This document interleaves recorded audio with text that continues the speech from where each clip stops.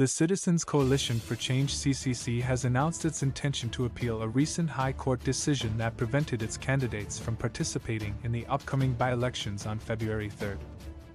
In the ruling, the High Court ruled in favor of Sengizo Tshibangu, the self-imposed interim Secretary General, who sought to prevent CCC candidates endorsed by party leader Nelson Chamisa from running in the polls.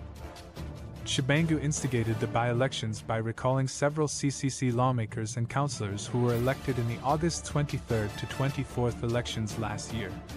Tshibangu argued that the aspiring legislators and councillors were no longer members of the party and, therefore, could not run under the CCC banner. This was the same reason he cited for recalling the previously elected candidates.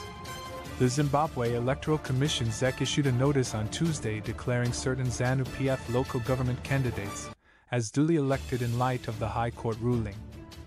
However, CCC spokesperson Promise Kwananzi disputed ZEC's action, stating that it was premature and misleading.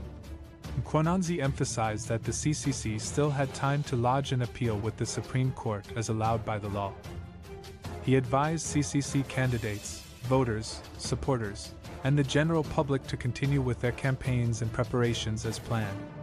Kwananzi called on ZEC to maintain professionalism and impartiality while awaiting the outcome of the appeal. He expressed concerns about ZEC's credibility as an impartial electoral arbiter, which had already been questioned by the opposition, civil society, and electoral observer missions following the disputed general elections on August 23, 2023.